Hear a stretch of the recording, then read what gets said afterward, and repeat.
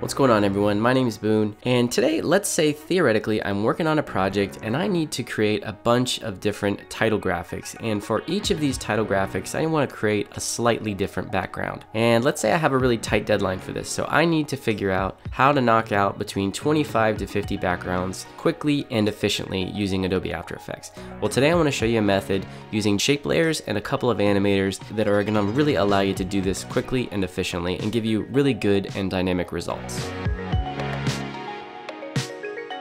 Okay, we're inside of Adobe After Effects. The first thing I want to do is grab this shape tool over here. I'm going to grab the rectangle tool, make sure my stroke is set to none, and I have my fill color set to red. That's perfectly fine. Now I'm going to go up here in the upper left hand corner. Doesn't really matter where you go. I'm going to draw a little rectangle. Now what I want to do is I want to duplicate this a bunch of times. So one way I can do that is to use animators. Now animators are located under this add menu just to the right of the content section. So if I go over here and hit the add button, you'll see there's a bunch of different options. I'm going to select repeater. Now that's going to repeat this rectangle, and if I open up the repeater settings, I can raise the number of copies. So let's do something like 25 copies. And that's good. I want those all the way horizontally across the screen. Now you have transformation properties for the repeater, so don't get those confused with the transform properties of the particular shape layer. So what I want to do now is open those up, and I can move the position here and kind of spread these out. So let's say we want them, something like that. Okay, now a cool thing that I can do is I can actually repeat the repeater.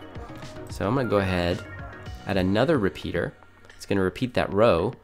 Now let's open up the transformation properties of this repeater, and I'm going to bring, this is basically X and Y of the position. I'm going to bring the X to 0, and then I'm going to bring the Y down.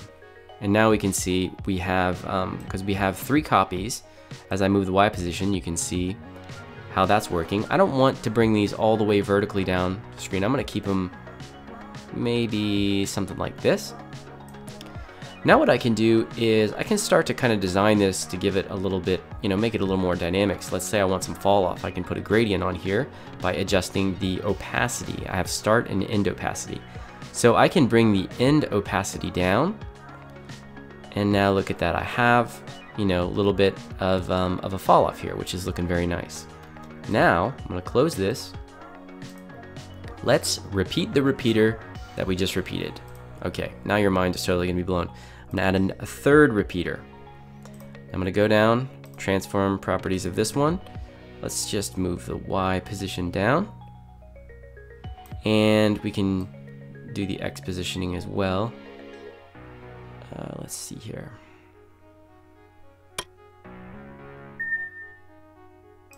That can be fine. Let's move the Y down here. Now what I can do is I can add fall off for all of these, and I can go to the end opacity of this third repeater, and that's going to give me some fall off altogether. Now it's not looking, I want it to fall off as well horizontally. So the way I can adjust that is to go back to the first repeater, to the horizontal repeaters here, and bring the end opacity of that down, and now it'll fall off a little bit from left to right. Okay, now to tweak this, there are just so many options to tweak it. So what I want to do, I'm going to go back to the first repeater, open up the transformation properties, and I'm going to bring the Y up. And I'm going to grab the entire shape layer and kind of move it over here. Now let's go back to the third repeater, and we're going to space these out a little more, maybe space them out like that. And then bring up the copies. Let's bring up the copies to 5. And, it's just kind of whatever you want to do here. I'm going to go up to the actual rectangle, open up the path, and here you can see I can mess with the size. I can bring the size of these down, and I can round them out a little bit. I can round this out, maybe 50. I can make it circular so they're not even rectangles anymore. Okay, that's looking pretty good. And I'll go back down to the third repeater here. And you can see just in a short period of time, I've created, pretty dynamic look here. And I can keep these as static and just have my foreground or my other motion graphics elements animating, or I can create subtle movement, which is what I think I'd like to do. Now, let's say that each one of these needs to be 5 seconds in length. So I'm just going to edit the position here of repeater 3, and let's just say, you know, just the position shifts a little bit. So we just have a little bit of movement, something like that. I think I could even move the overall position of the shape layer. So let's move that as well, just a little bit.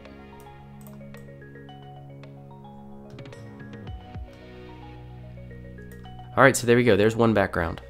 Now the real power is I can bang out a large number of these by simply duplicating the sequence and tweaking 1 or 2 attributes. So let me show you what I'm talking about. I'm going to duplicate this background, open it up, and then I'm going to open up the attributes. Let's open up the rectangle path, and let's basically round it out and change the size maybe, just a little bit, and then change the color. And there we go, we have a new background. I could even grab these and just quickly, you know, reverse these so that my animation's going in the other direction, and there we go. So this method of applying repeaters to shape layers can look good on a number of different things. So let me show you what I'm talking about. I'm going to duplicate this sequence, and I'm going to start back from scratch and just grab my pen tool, and I have the stroke set here. Let's change it to like a yellow, and it's set to 15 with no fill. That's fine. Now I'm just going to draw a line kind of diagonally across screen here. And now let me show you something really simple actually. I can add a repeater to this, and now I can just make a bunch of copies and offset them. And theoretically, I mean, that's a background right there, but I could just add a little bit of fall off, and there we go. There's a background right there. You don't even need to animate that. You could animate it if you want, just slowly changing the position a little bit over time. Now I'm going to duplicate this and show you another look. Let's delete that repeater, and let's add another repeater here and do the same thing that we did before. We have 3 copies, but this time let's add another animator. Let's add something like a zigzag, and let's see what happens when yeah, maybe something like this, and then I'm gonna reposition the repeater here. We want something like that. Maybe bump up the width. Let's do maybe 30, and now we want to change the opacity here.